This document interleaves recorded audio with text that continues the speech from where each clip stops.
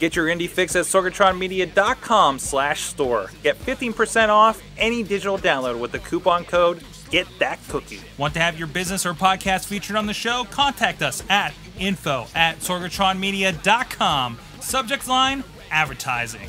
Hungry as fuck, but I ain't starving yet. Chain for the pain, cocktail bar set. Never said I was a gangster or thug, but I'm an animal. Feeding for the taste of the blood. Sick.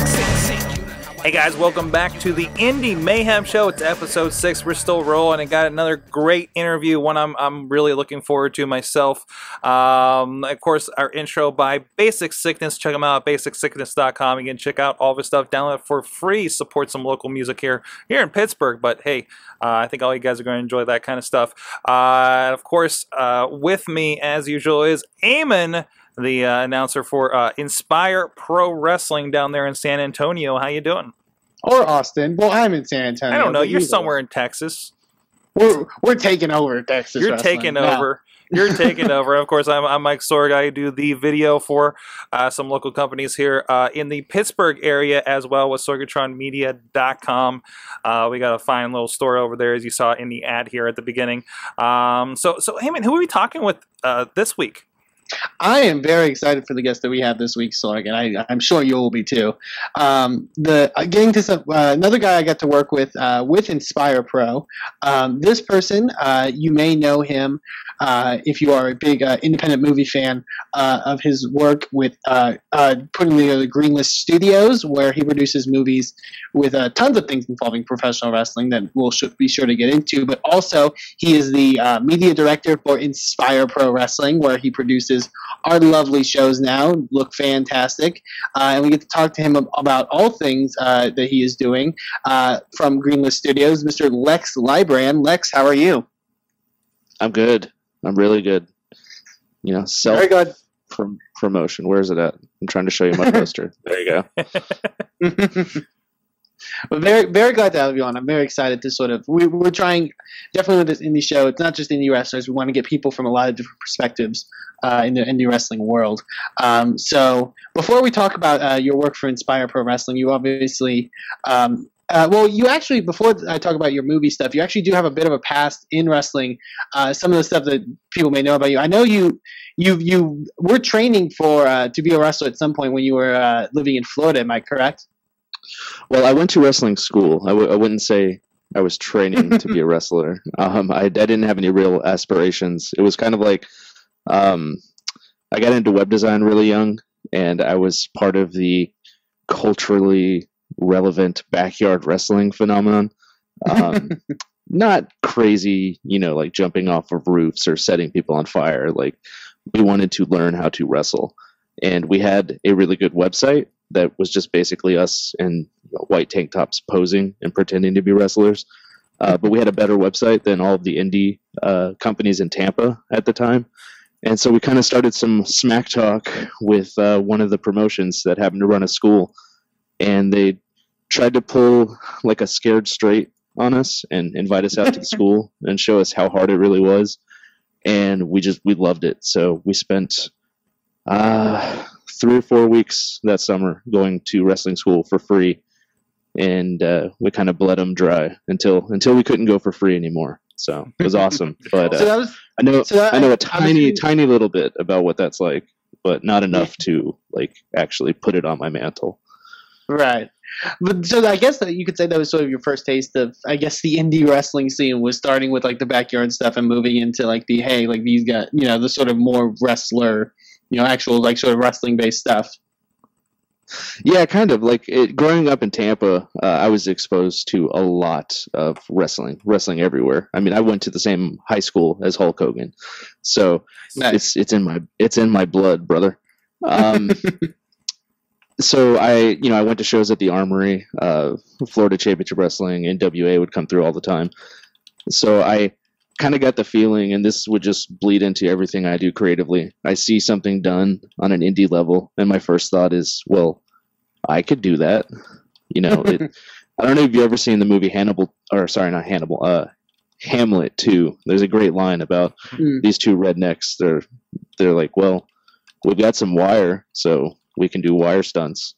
That's kind of my attitude. I saw The Wire, and realized that I also had wire. Awesome. So that also leaded you, I guess, sort of that philosophy leading you in the same direction of what you're doing. Really great stuff now, which is directing movies. And I mentioned like your stuff with Greenlit Studios, the stuff that you've produced. Like it's a lot of, you definitely put a lot of that wrestling influence in there with your movies, Summer League, and also the one you're just coming out with, Meet Me There, who we actually had Brandon Stroud on back during the actual filming of the movie to talk about it. So how has been your sort of way to sort of implement that your wrestling lifestyle into those movies? How has that sort of gone, I guess? Sure. Yeah. My first film, Summer League, is kind of like an ode, like a love letter to all the baseball movies that I like, made me want to make movies watching growing up. So it's basically the Sandlot for grown-ups with beer. And the approach that I wanted to take to the villain in the film was I wanted him to be like my favorite heel wrestlers, to where he's just this. Can I swear on this? I don't want to. Absolutely. Yeah, sure. Okay. He's a lovable asshole, and you can totally see where he's coming from. And an interesting piece of feedback that I got from Brandon Stroud, actually, who's in that film as himself, and as a mascot. Yeah, and a duck mascot. He related more to the villains in the film, and he could see things from their perspective, and actually think that they're the real heroes, and that's kind of what heels are today. So that means I succeeded, I think.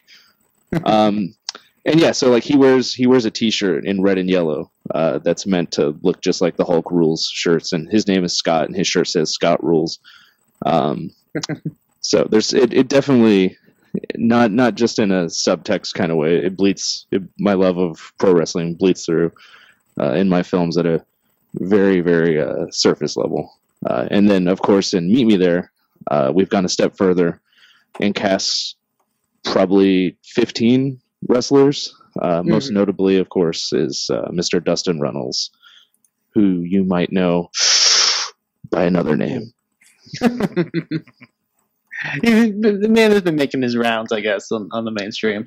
But that's actually kind of cool, like how you mentioned about the idea of like the heel promo. How I think the big discussion with wrestling in general is sort of like the influence of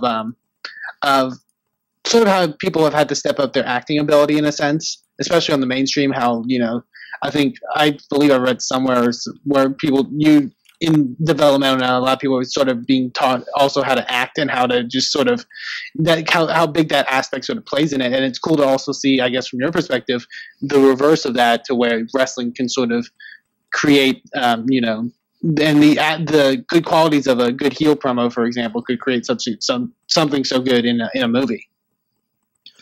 Yeah, it's really all about body language and cadence. It's not about the lines that you're given to read. It's 100% about how you deliver them, or what you're doing when you're not even delivering lines. Like Bray Wyatt is magic, whether he's talking or not.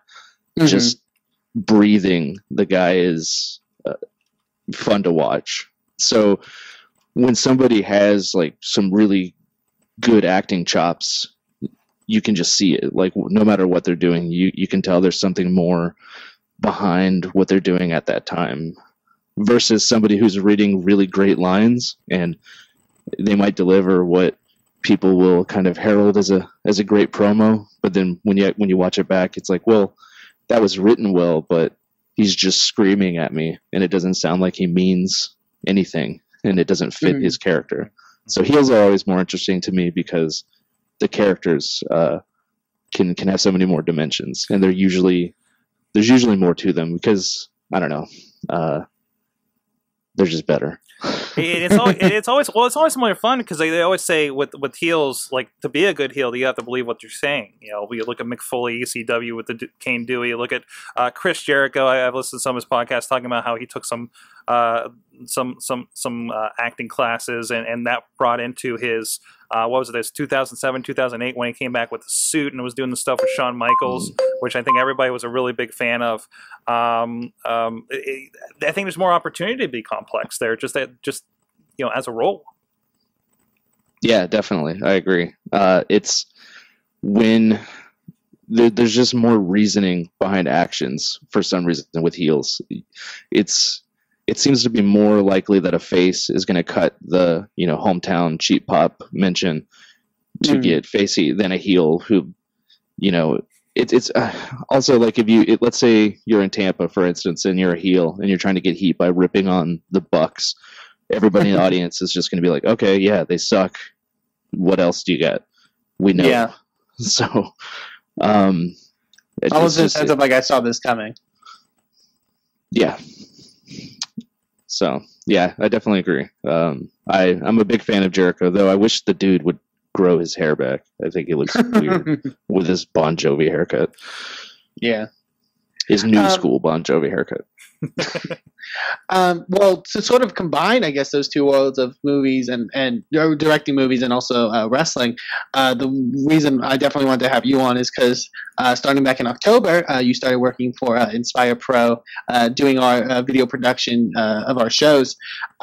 And I know when we asked you on, you had first done our website, which I will tell anyone is amazing. Like it's beyond what I could expect from something as sort of like thrown away usually as a wrestling website tends to be. Like I love it. But now you're starting to work for our video production stuff. How is your sort of reaction to getting the offer? I guess you could say to sort of work for an indie wrestling company now doing video production. Well, I was real happy to jump on that opportunity. I'm in post-production on 2 movies right now, including, let me make sure I'm pointing over the right shoulder, including that one. So I'm kind of winding down on this heavy after-hours workload that I've been keeping for the last year. So I'm looking for like the next, big project to eat up all my free time. And pro wrestling is awesome, and Inspire is an awesome product. So if there's something I can do to, help people see that, then I'd love to. And Max, who is probably my most talked to creative contact at Inspire, is real supportive with the direction that I'm aiming for. And so we're still not there. It's a lot of trial and error, and I'm essentially a one-person video crew. There I am in my yellow plaid shirt that I wear all the time. I will say it's miles ahead of what we had before. For those that have not seen some of our earlier stuff, it's not the greatest. Basically, because it was produced by us who don't really know how to do that. It was kind of a -1 person production crew, right? Oh, very much so. Well, that's what most indie wrestling looks like. At least the stuff that's readily available.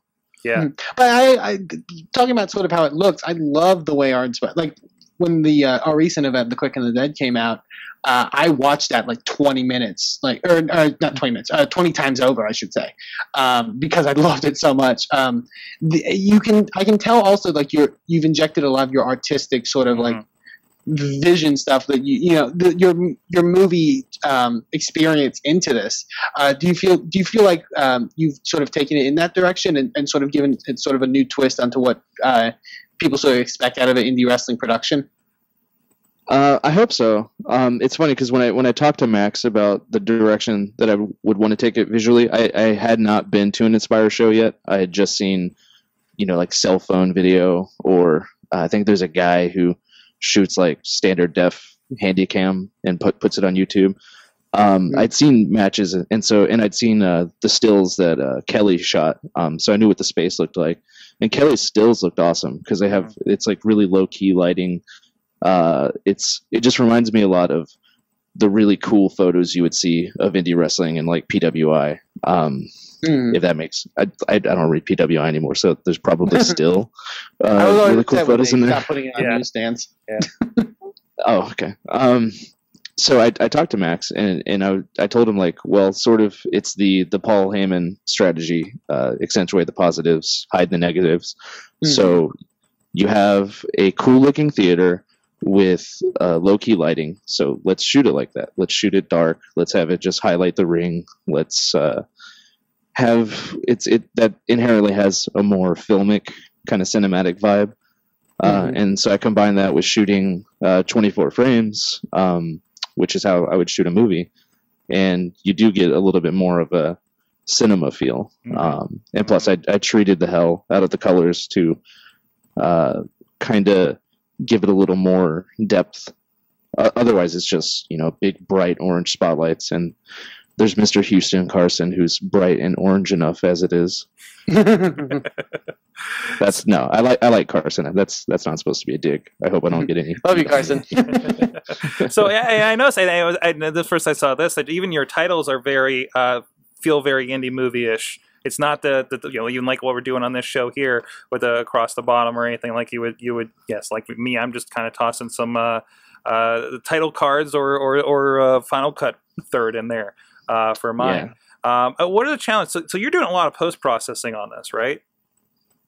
A little bit. Some of that's to mask. The hard camera that we're using isn't the best. So if you looked at the raw video, it's pretty plain. And the second show that I worked that should be online Thursday, just in time to really hype the show this weekend. You'll be able to watch Ecstasy of Gold before this week is over. The whole thing will be online. We got a hold of some better gear. Good. But it's just making what we're able to do with the resources we have, make it look as cool and slick as possible. And I can attest to that. Like, sort of from working from my perspective at the commentary table, like I never did like, this is a lot of stuff, but it looks just like the finished product looks so amazing to the point where it sort of comes together in the end. I really love the stuff you put into it. I really think so. Here's a question I wanted to pose about that, sort of in a sense. Now that you are working for Inspire, now that you are doing that stuff, what do you think has been your greatest challenge so far, and also your greatest reward from doing the production? Well, the greatest challenge is so there's people that are more than willing to help. They don't necessarily have. I mean, it's the conundrum. You can't get experience unless you're given a chance to gain experience. So right. A lot of people are willing to help, but they don't have a whole lot of experience. So you have to deal with certain things like like this last show. There's a lot of things running, like the way that you're recording commentary and the way that the hard camera's working. I got pulled away a couple times because people thought things weren't freaking out, thinking it wasn't going to record. Yeah. It was a couple different times. Like one of the times I had to leave, and I'm like, "Hey, Brandon, Mr. Ring Announcer, don't leave yet. Hold this camera. I'll be right back." And it turns out it was working. So there's hiccups to where, like, let's say we had an infinite budget, we would have salaried crew people assigned to all of these tasks, and but I'm used to that with filmmaking too. Just very ultra low budgets. That's why Greenless Studios is called Greenless. It means no money, moneyless. So, but not without grit. Yeah. And I guess, and in turn, what would you think would be sort of the biggest reward that you gained from it? Well, the positive response is really satisfying. And just being able to contribute and feel like I contributed. I'm 5'0", and I don't think I could beat anybody on the roster in arm wrestling. So my place is behind the camera, unless there's some weird, unless Andy Dalton interrupts the Meet Me There premiere. I don't think I'm going to get into the ring with anybody. So fantasy booking. Hey, I say you, me, and Brandon, we can team up. If we're a collective unit, then maybe we could handle these guys. But yeah, can I be the one that has the heart attack? Sure, absolutely. But yeah, so Sorg, because the minute I told Sorg that you were going to be on, I knew he was going to be excited to talk tech with you, since this is the stuff that he does up in Pittsburgh. So Sorg, I'll allot the floor to you if you have any questions. I have so many, but I don't know how geeky I want to get. I guess the first question, technically, what are you using? What kind of cameras are you using for this? What are you editing on? Well, I'm editing. It's a Mac Pro. I don't know the actual specs. I bought it secondhand and swapped out a lot of it. So it's a Frankenstein Mac Pro. Like it's got a PC Quadro NVIDIA card that's not supposed to work with it, but it does. Nice.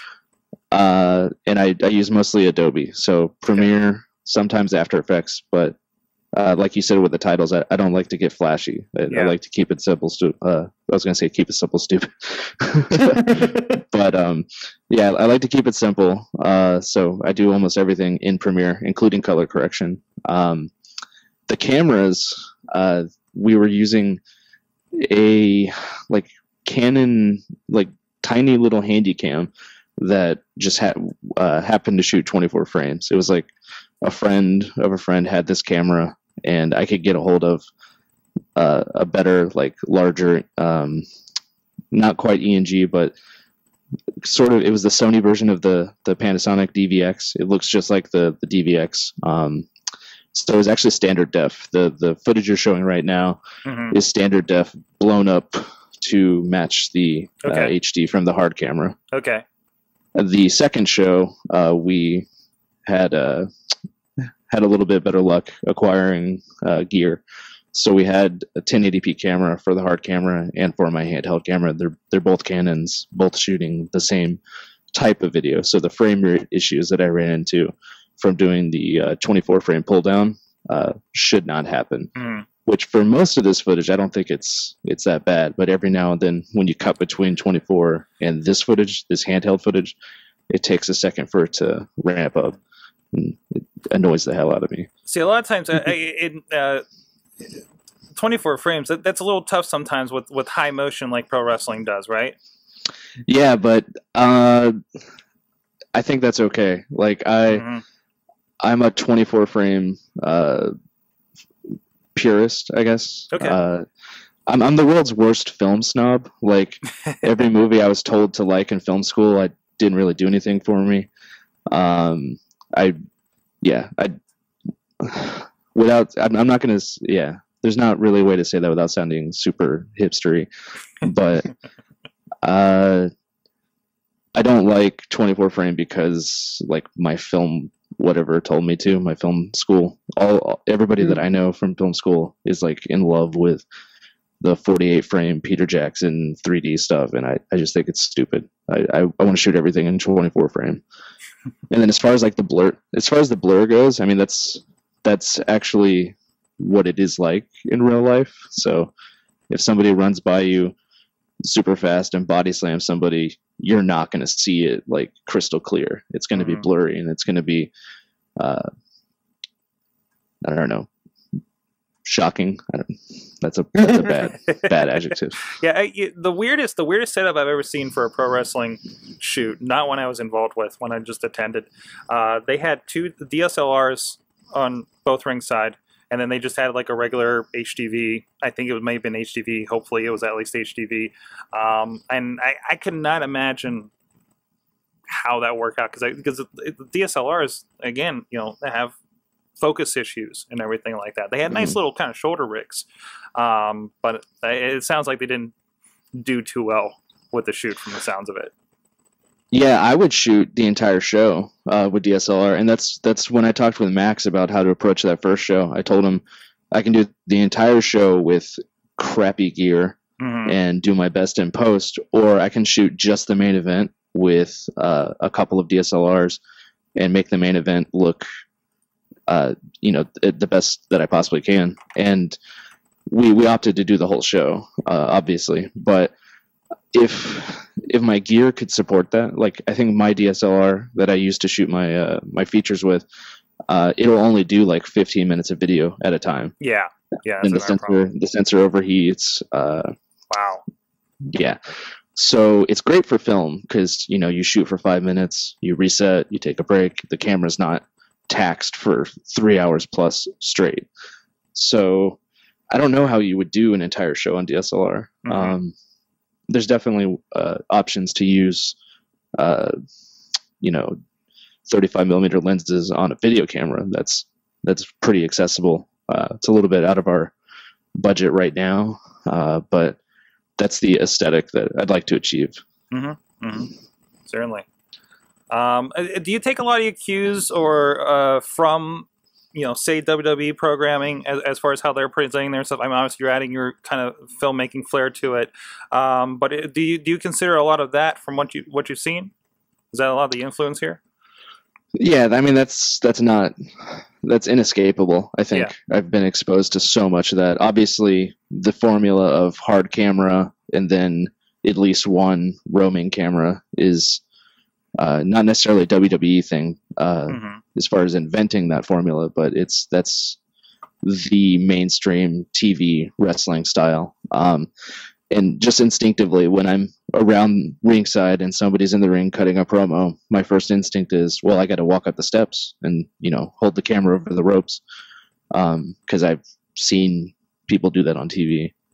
But as far as just the style that I would like to present is, I don't want to replicate what it's like to be there live. And I think that's kind of what WWE does. They want you to feel the pyro and see how big the arena is, and I don't want to do that. I want to make this a very self-contained, like watching this on video is a different experience than sitting in the front row, because I think both are important. Gives them a reason to want to see the show from that different angle later, even if they bought the ticket. Yeah, I think so, and that's exactly how it is for me. Like watching Hero versus Row behind the camera, and then as I'm editing it, it's a totally different experience. Nice. Oh yeah, nice.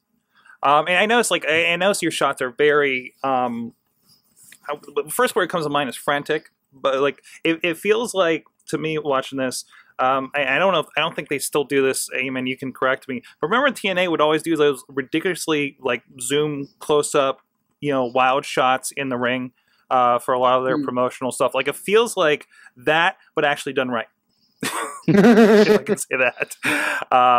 But it does, because you're, I know for us... It feels very... it's maybe some of a cliched phrase, but it seems very action-based. Yeah. I mean, I know when we do it, we're very kind of staring, hey, get the action, follow the action, and we're saying, give me a facial shot if they're, if they're doing something cool there, or if they're, in a hold, or, submission hold and reacting, and especially, reaction to the pins. That's my kind of get in on the face, and we don't do any really big moves until we do that. Hey, zoom in, get the face, get the reaction. If they're actually doing something like that, it looks like you do a bit more movement for that. Can you tell me a little bit more of the thinking on that idea? Yeah, I don't like holding. I don't like even cutting to the hard camera if I don't have to. I love close-ups in wrestling. Especially in small spaces like this, because you get that effect of the background just sort of blacking out to where it looks like you're in a black box theater. And especially stuff like this where this is maybe a little too the lighting on them is a little too low. We should have had a light shooting from the other side of the ring at them. I'm always late for these shows too, so this weekend I'm going to get there as early as I can to actually adjust the lights more than I can.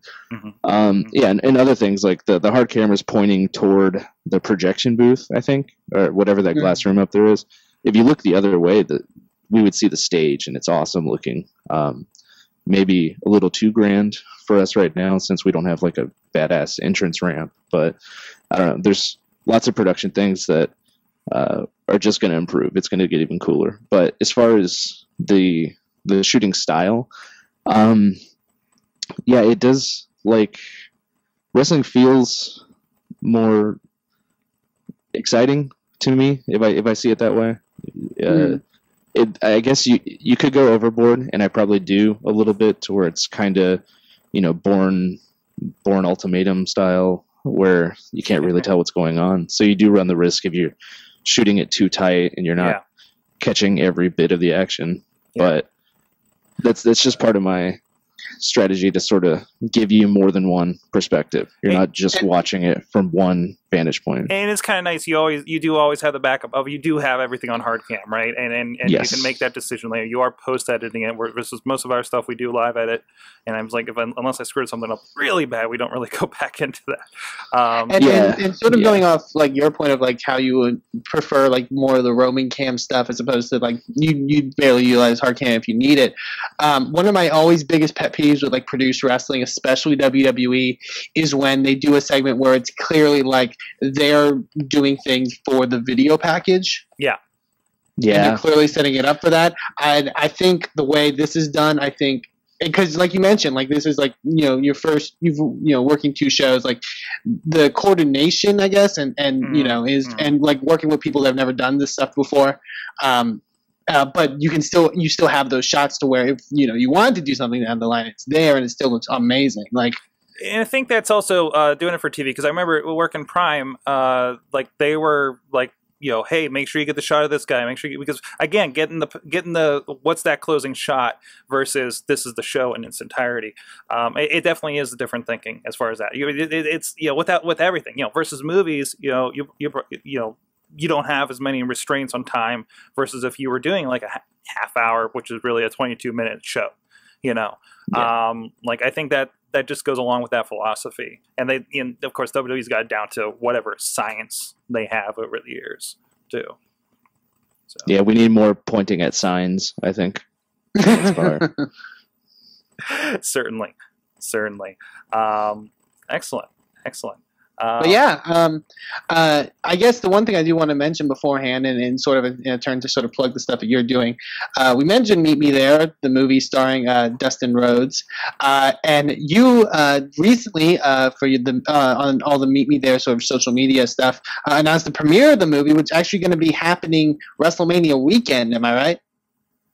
That is correct. Yes, April 4th in New Orleans, with very special appearances by cast, crew, and especially the cast that people are going to be really interested in seeing. So excellent. That's no face paint, but there will be a gold carpet.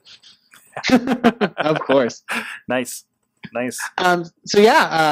And Lex, if you're totally free to join us on for the rest of the conversation. But if people want to find you on social media or in any venture, where can they find you? Well, it's Greenless for pretty much everything. That's GREENLESS, as in having no green, no money. So at Greenless, Facebook /Greenless, greenless.com.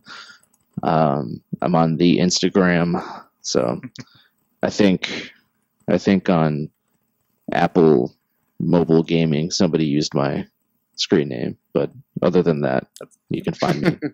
It's a weird one for the gaming site. Yeah, I had to use #Greenless to play Flappy Bird. Oh no!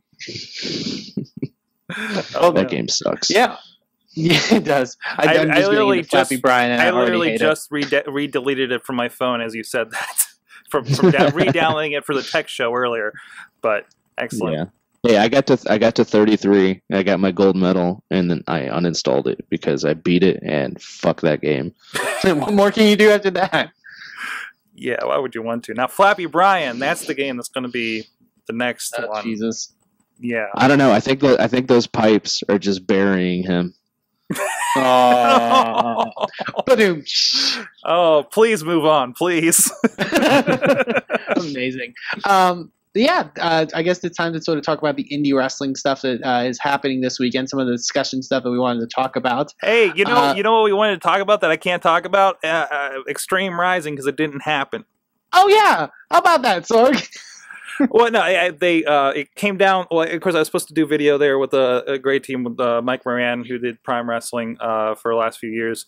He does a lot of great MMA stuff too, up in Cleveland. I haven't had a chance to get up there and check it out.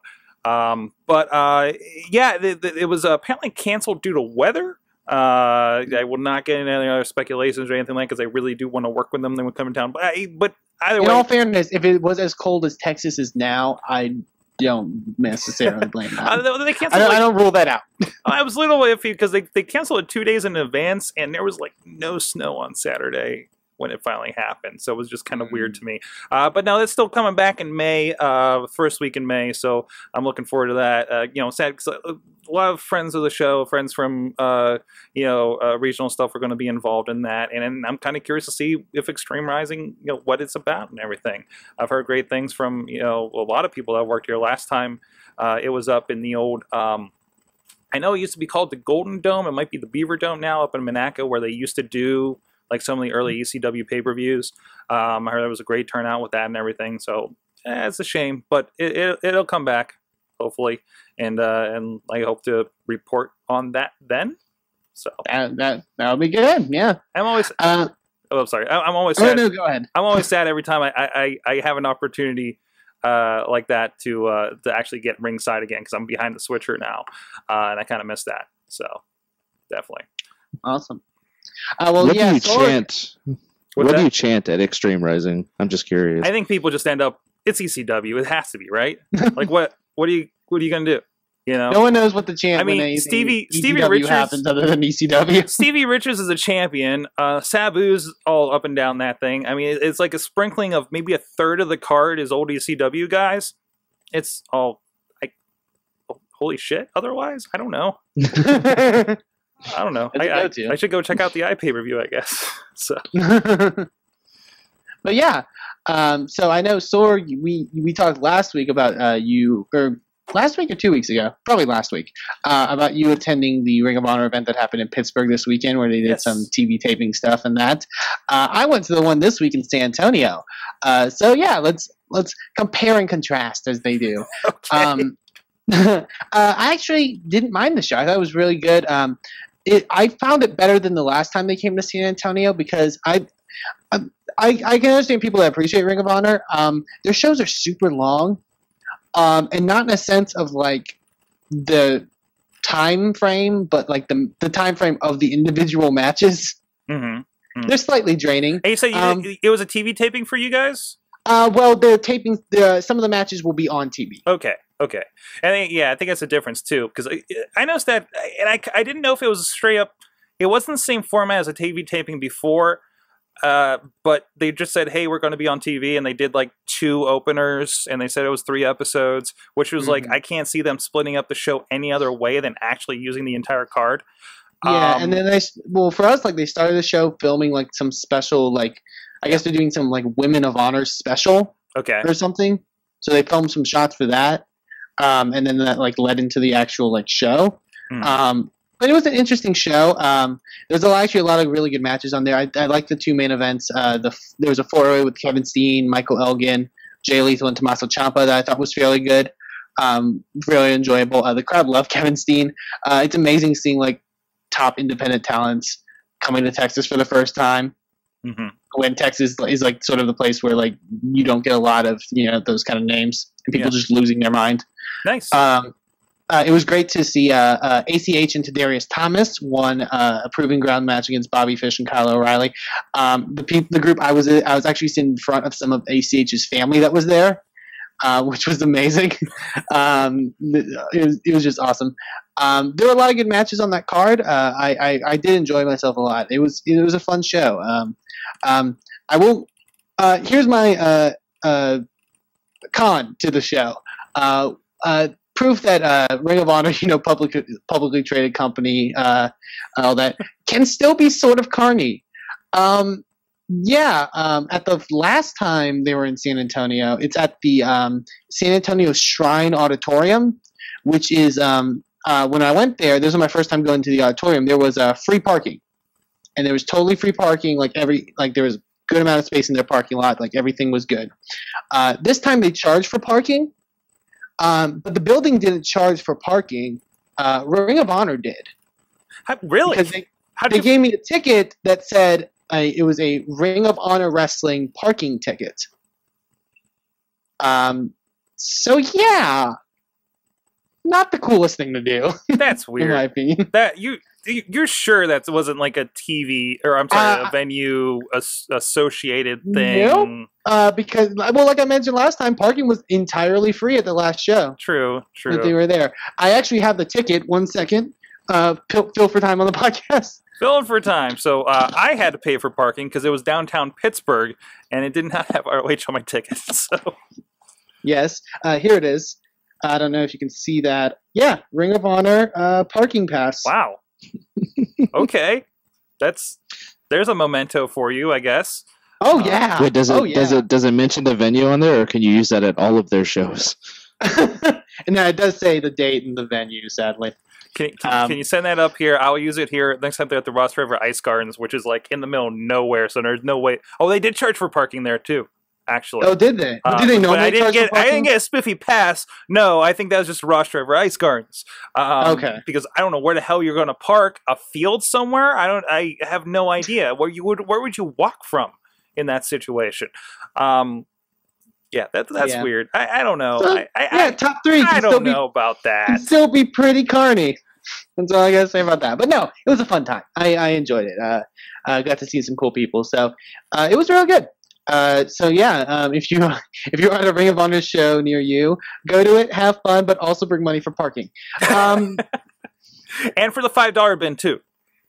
Oh, and I did know about the $5. Yeah, Kelly Kyle parked for free, but that's because he worked for them and took photos. So he's balling. Way to rub it in, Kelly. Man, first he plays Goldust Arms, and now he's like balling in free parking at the ROH shows. I mean, that guy is Kelly is so big league. He is so big league. He is like Mr. Super Indie over there. Jesus. But yeah, so that's what happened this past weekend. There's more discussion stuff that I think we wanted to talk about. I know Sorg wanted to bring up discussion. Me and him both got the chance to listen to the recent Art of Wrestling podcast that had Mike Quackenbush on. Yeah. A podcast where he discussed some of the stuff that is happening with Chikara, sort of the return, and sort of basically, in a sense, of explanation for it all.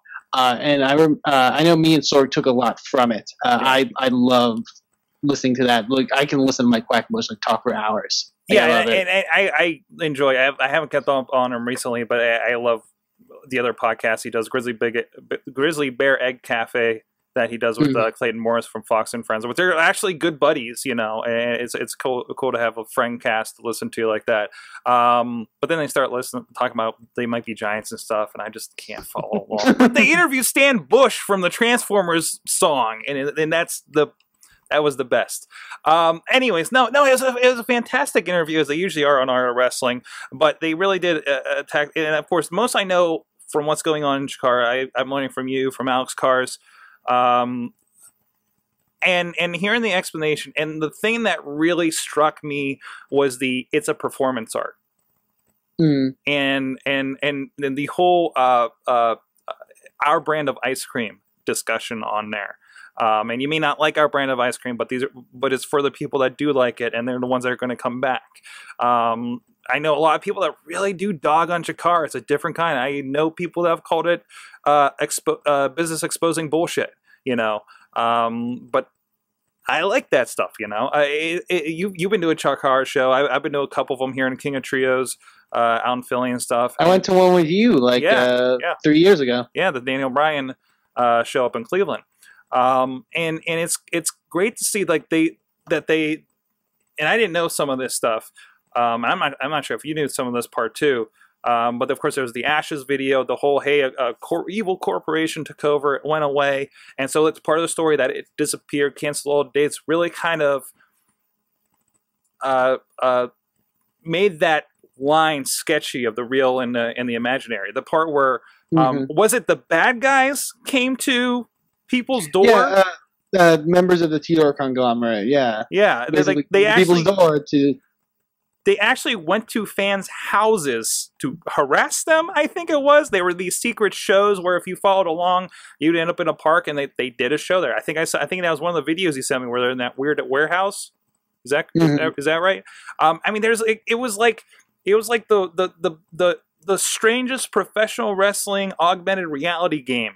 Like from the way he was describing it, and it was tremendous, and I love it. And this is something that I think if you're following along, and if you've been on the Chikara ride for a while, it's an amazing trip, and And I was thinking this, and he actually said it in a podcast later. I'm thinking in the comic book size, okay, hey, here's a jumping on point for me.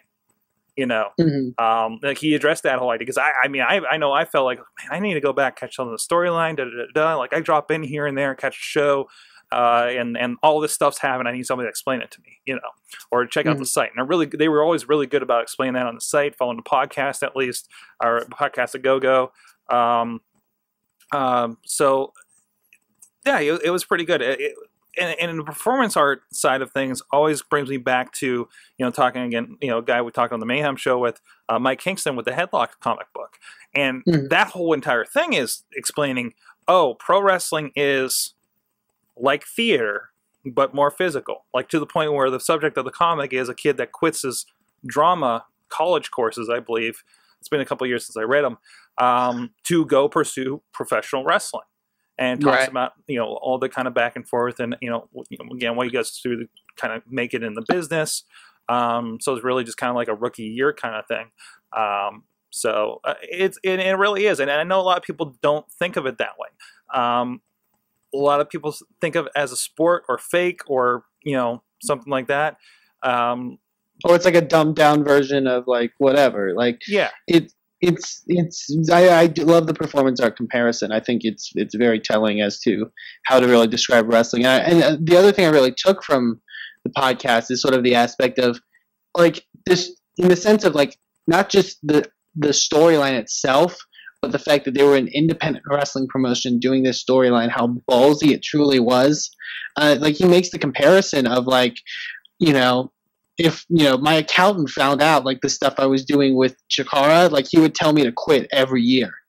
No, I think the point is he did tell him to quit every year from a financial perspective. And I think we're going to talk about this in another discussion point, but like the finance of independent wrestling, and I mean Lex was talking to us about how like it's independent wrestling and to do as much as you can with as little. Yeah. Like. And they're not making like WWE money, and they don't have that staff and that production and stuff like that. But you can still put as much as you can into it. Mm-hmm. Yeah, that's way more interesting than anything that's on mainstream TV wrestling. I mean, time travel. That's the only two words you need to say. Right, and then just using the resources you have, and sort of like the thing you mentioned, like the Paul Heyman theory of accentuating the positives and hiding the negatives. Like that's what's you can still be a success, and you have to take risks, but that's part of it. Like it's part of the whole concept. So I love that podcast. If you haven't listened to it yet, go listen to it because it's really informative, and I've taken a lot out of that. So some really great stuff there. But to talk about sort of more production stuff, stuff that happened over the weekend that caused some discussion. I purchased the recent Women's Superstars Uncensored pay-per-view, iPPV, I should say, for WSU. It was a big event for them. They were having a lot of high-profile matches like Jessica Havoc versus Alpha Female from Germany, the return of Athena and Lufisto in a match. Like it was one of their bigger shows. And sadly, the iPPV didn't work. From what I was told and from what they had posted about, they had lost connection in their building basically and weren't able to get the iPPV up at all. And they've just recently now were able to edit everything together and get a video on demand version of it up for those people that bought it. But Drew Cordero, who is the owner of WSU and also owns Beyond Wrestling, who recently bought WSU, basically giving a lengthy apology about what happened, sort of disappointed with the whole thing based of how great their show. It was the best show under their new regime, and it's upsetting that they couldn't get it out to people like that. They did issue refunds, but they gave you the option of you could basically get a full refund of the purchase for the show, or you could keep the video on demand version, which you have for 14 days, I believe, and then also get a free 1 month to their streaming service, Stream WSU. And from what I believe, there was a post from them on Twitter that luckily they've gotten a lot of support from it. Out of the, they said it was their highest buy rate for their iPay-per-view, and currently only 3 people have asked for full refunds. All right. Which is I think is great. And it's sort of, but I think and my opinion of like the whole stuff is really transformed constantly. Like I'm always like transforming my opinion on this. In a sense, from a wrestling company, I think the idea of iPay-per-view is still very risky. I don't think that if you have enough, unless you have enough money and enough resources and enough production, that you should be doing it necessarily. I don't know if that was necessarily the case for WSU. I think this was an incident. They had done iPay-per-view in the past. I have bought their iPay-per-views in the past, and they have been fairly well. But this was sort of almost a freak accident in a sense. And there was a lot of outrage of, I've seen people post from like some of the statements that WSU released, like, "Oh, you're making excuses. Like, what are you doing? Like, this is ridiculous. I'm never, buying your iPay-per-views again. I'm going to go to this indie company and this indie company." It's like, well, they can have the same problem. Well, and I go back to you talking your publicly traded company or whatever. I presume actually no, I actually did see a stock. I actually went to Sinclair's site to double check they were publicly traded. They had a bit of a dip recently, by the way. Ring of Honor can't hold down a streaming pay-per-view, and they have the money.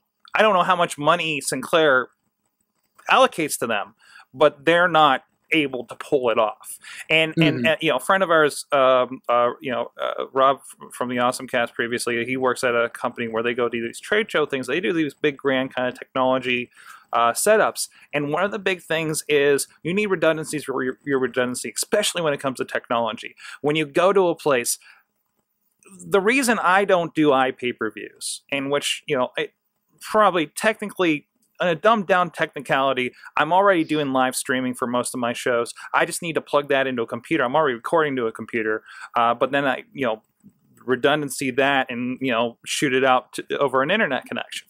Ideally, we do this here. I could take this software and do it.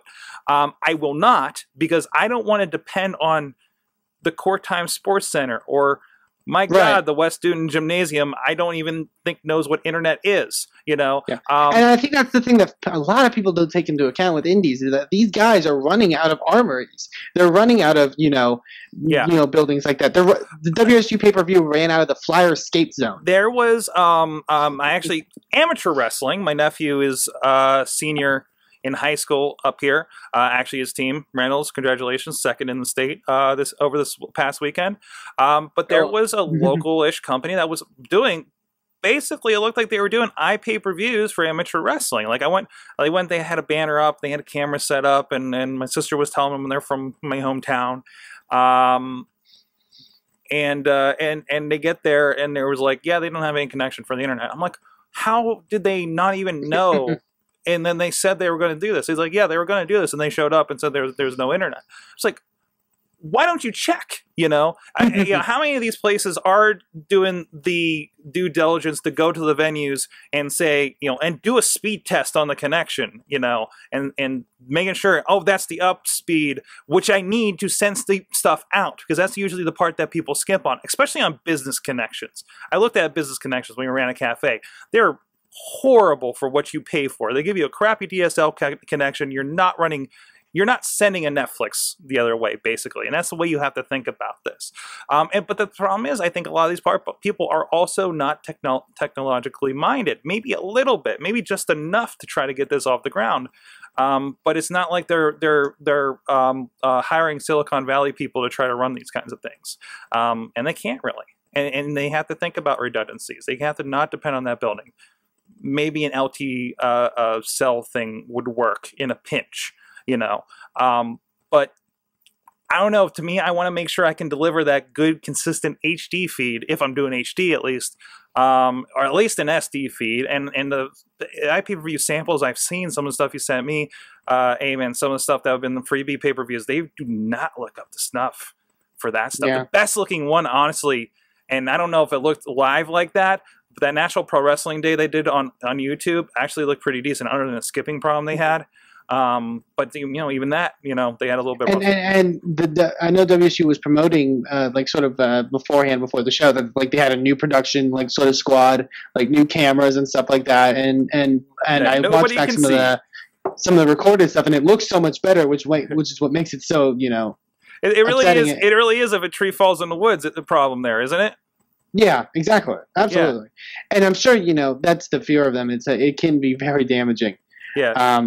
But you know, I mean, and I don't mean to be so hard on these guys, but it is like kind of an expectation thing. I understand we're doing things guerrilla, and there's a lot of opportunities. I mean, you know, podcasting is production guerrilla. You know, the setup I have duct taped together here, for instance. You know, I mean, it is, but you know, there's a. You know, I do a lot of work to make sure we can broadcast every week. You know, I mean, and I thank you for that. So. Yeah, thank you. You know, and I just wonder like what fraction of that they're putting into these productions, especially like companies. They're bigger. Consider also WWE Network is working with the guys that do MLB TV streaming. Yeah, and I buy that every year. And you know, 162 games a year. There's a handful of games that have streaming problems, and that's the pinnacle that we're aiming for. So with 162 games, if you have a couple crappy feeds, it's not going to hurt so much. But when you're talking, you know, once a month or you know further between shows, and you have that one show that you're going to be remembered for a while, and it screws up, it's a much bigger deal. So you're saying the problem is, well, there's two problems here. So there's frequency, and then there's practice. Right? Mm-hmm. So what we need to do, whether it's the production company or the Fed itself, needs to have weekly shows. So we get used to this. And it's not so bad when it tanks. Daily shows. Yes. Taking less days off than hockey. We're going to bring back studio wrestling here in Pittsburgh, guys. We'll see if we can rent out the old vacant Channel 11 studios. Maybe we'll get Bruno down there. You know, tell him it's Italian days up there, up in Fineview, and we'll get him down there, right? And we'll stream every day until we crack this nut. There's no internet up there because they left that place in like 2002. So there's actually I edited a zombie film that was filmed up there, so it was kind of cool to see that. So, anyways. But yeah, that's sort of some of the discussion stuff we wanted to talk about this week. There are indie events that I think people should check out this week. If you are seeing any indie show and you know there's an indie show in your area, go to it, go support the guys, because it just aids to the scene and aids to the development of independent pro wrestling. The first indie show I think you should go to is a little company called Inspire Pro Wrestling. I have no idea what Inspire Pro Wrestling is at this point. No idea what's going on with this group. Where is this show? It is actually, you may enjoy this, Lex. It's in Austin, Texas, believe it or not, at the Marquesa Hall and Theater this Sunday for Light the Fuse. Should be a very fun show. I will be there. Lex will be there. But also a ton of great wrestling will be there.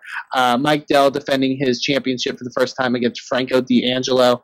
It was sure to be a great match. Ray Rowe taking on Robert Evans, which should be amazing. ACH in what is to be the last time you'll actually get to see ACH in Texas until November because of his amazing schedule that he has now, wrestling everywhere.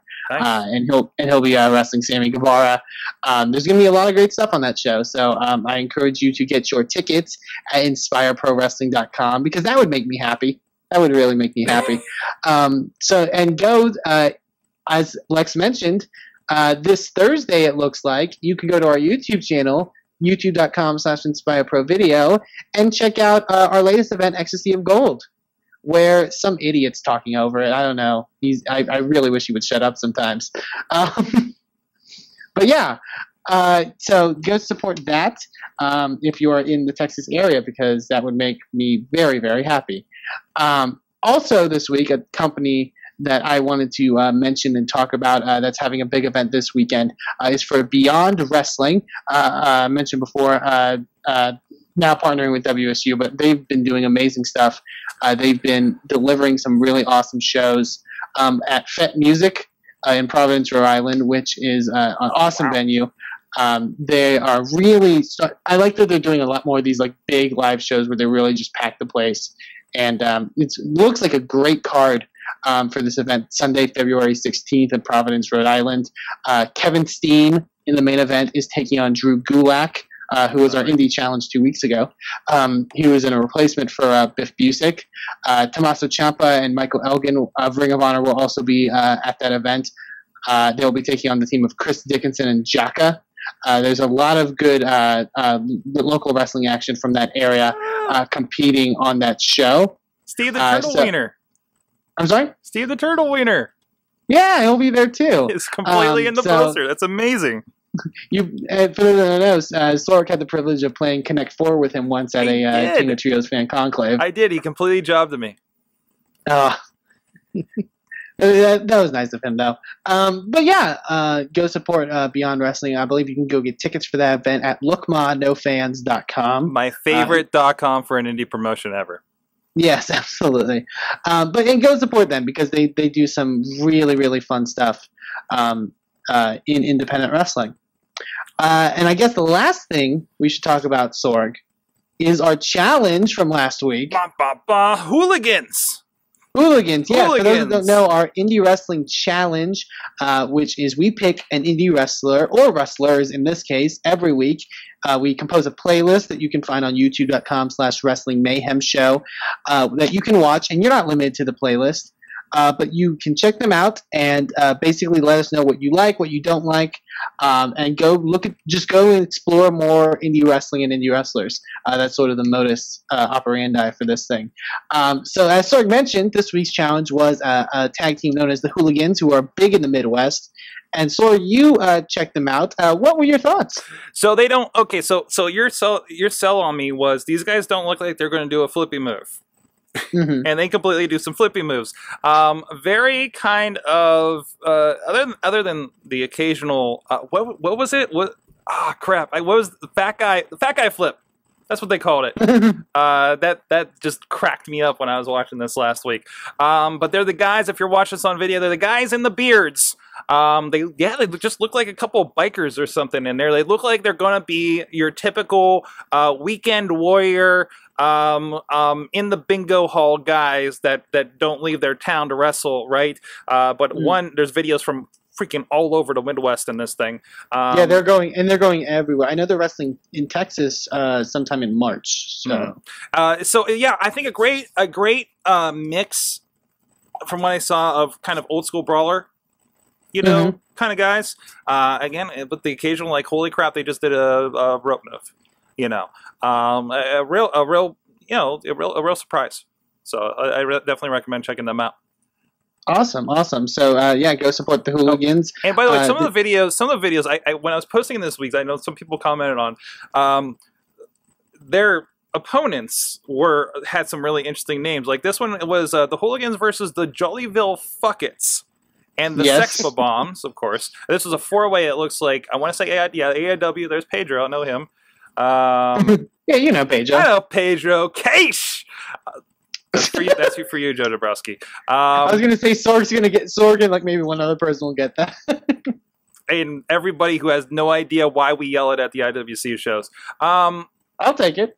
Hey, but no, yeah, definitely check it out. It's real cool. Now I'm excited for this next one. Yes, because I asked Sorg. I was like, "What do you want?" I said, "Give me a lady." Because Sorg, and that's the one thing I like about independent wrestling. One thing I want to continue to do is the sort of the big talking point is the stuff you don't see on TV. And a lot of that is with women's wrestling, because women's wrestling on TV, not the greatest, but there was a lot of great women's wrestling on the independent scene. It didn't stop with Lita and Trish, if that's what you were into. Well, yeah. Right? Fair enough. And I would, there was great women's wrestling. I think the general people think, like, wow, Trish and Lita was the best stuff ever. Why are there no women wrestlers since then? Well, guess what? They're all out there, and some of them get hired and they become AJ Lee and stuff like that. But here's the rest of them, and that includes your pick this week. One, Jessica Havoc, who is the current, we mentioned WSU, she's the current WSU world champion, who she's held the belt for, I think, nearly 2 years now. Great athlete that's really changing the face, I think, of the way women's professional wrestling is done. Very much, instead of being considered almost a woman, is an imposing figure and sort of shatters that boundary of what women's wrestling should be. I composed a playlist of some of her matches Some of our matches in WSU, there's some mixed matches that are on there, which are very interesting, and a lot of her promo work, which is I think one of her main selling points, which is the stuff that I think got her really noticed. So yeah, go ahead, sir. We need to have a discussion about mixed matches at some point, because I know we got into some of that. I want to have that discussion, especially like after the controversy after International Pro Wrestling Day last year, and we actually had a chance to talk with Darcy Dixon about that, since she was pretty involved with that. So that's a whole other thing. And can I add one more thing, sir? Absolutely. I was watching some stuff. If you have, and unfortunately, I don't think this one is, but betas on Amazon. If you have Amazon Prime, if you on Amazon On Demand or anything like that, just look it up. It was one of those kind of Amazon made shows. If you might not get half of it if you're not very geeky, because it's about like Silicon Valley startups and stuff like that. But about episode 4, they start getting into indie wrestling. With some interesting ideas, to the point some mogul wants to purchase the local indie. Apparently some of the guys are fans, and some really interesting discussion to the point where you'll have this. The poster on the wall I noticed was of the Young Bucks. There's a few other people in there, like Brian Kendrick was actually in it, and I didn't recognize any of the names when I flipped by, but it was kind of a refreshing thing. It looks like they're kind of riding that at least a couple episodes beyond that. Like, so you can check out the first 3 episodes of that, but I think they start to become pay if you don't have Amazon Prime as of episode 4, which is the one where they really went deep into this. So very cool. So I'll definitely nice little indie wrestling surprise. Yes, sir. So yeah, that is the Indy Mayhem show for this week. Thank you, Lex, for being on. Yes, thank you. It was awesome. We definitely need to have you on again. Follow Goldust on Twitter. He's giving away tickets to the premiere in New Orleans. Nice. Oh, look at that! So you can get a free. You can check out Lex Lybrand production if you're very lucky. Also, thanks for having me on the show. Oh, no problem. It was fun. Yeah, go support him. Go follow him on Twitter at Greenlist, and go to greenlist.com. Contribute to his stuff any way you can, because go to inspireprowrestling.com instead. That's another one you can go to too. In the context of this show. And of course, you can also go to pleasewrestlingmayhemshow.com, and you can find us on iTunes, Stitcher, YouTube, and Spreaker. I think I started that last week. I'll find out in about an hour.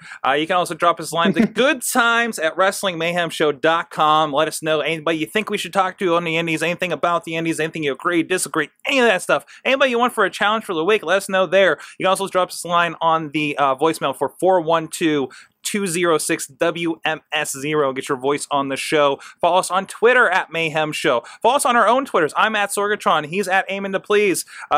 He's at Greenlist. Get him too. And check out all that stuff. Again, we're also Wrestling Mayhem Show can be found on Facebook, Google+. Most of our conversations having on the Facebook, Google+ group. Facebook group. Wrestling Mayhem Show. Wow, I'm mixing my social media. It's the last show of the day, guys. It's not gonna be that smooth. You've had a long day, so. And we also talk wrestling starting at 9 p.m. Eastern time here at live.sorgatronmedia.com with the Wrestling Mayhem Show. Of course, this show starts around about 11 p.m. Eastern. Again, same address. Also works live.wrestlingmayhemshow.com. If you go to either of those sites, Sorgatron Media, Wrestling Mayhem Show, all the links are there for you to check out as well. And we also throw out some little invites and stuff if you do follow us on Facebook and Google+ and the Twitters. So keep an eye out for all that. Get connected with us so we can have a bigger conversation and spread the indie to the world. Right? I'm working on a tagline, guys. It's coming. Okay? we're 6 shows in. We're gonna get one. We're gonna get one. I don't even have an end, like 15 shows into the movie one, so I don't even know. So until then, thanks to our guests. Thanks to all of you watching. Go watch some indie wrestling. Never said I wasn't